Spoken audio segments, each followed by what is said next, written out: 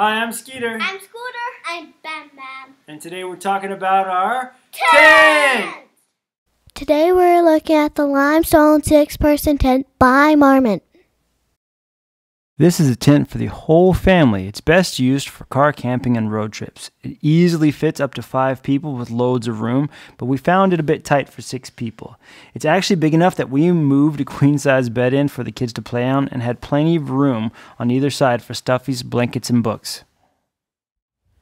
This tent is so big.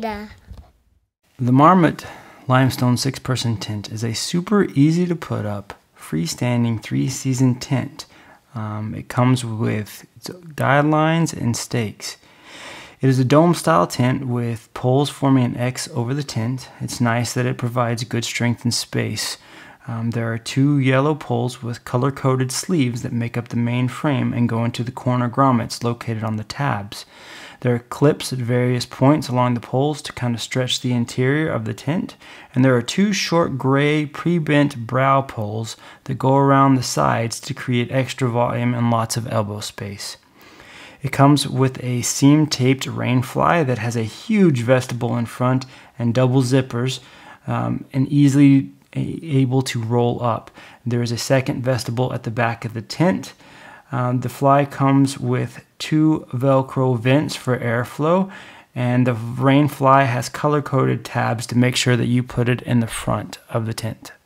This tent is not light. It weighs over 17 pounds. The tent is made up of 68D polyester, and the ceilings and upper walls are both made from mesh that add breathability and light. But this is not a winter tent. It's not made for colder weather. The floor itself is a canopy or bathtub floor, and the whole thing is seam sealed to prevent water leakage. It's super strong, and my kids have been playing in it pretty much every day since the quarantine. The tent has 2 D-shaped doors. The front one is over 67 inches wide, and there are 4 zippers on it to make sure that you can get in and out without any kind of traffic jam. There's also a second large door in the rear of the tent.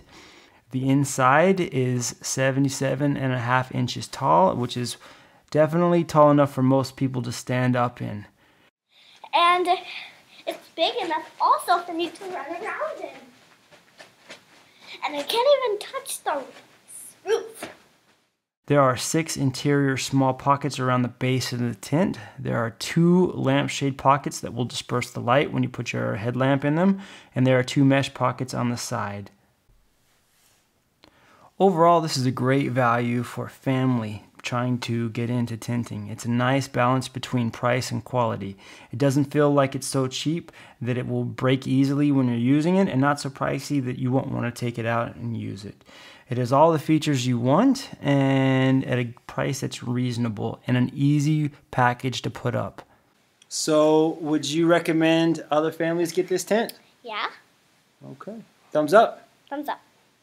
Okay, would you give it 2 thumbs up?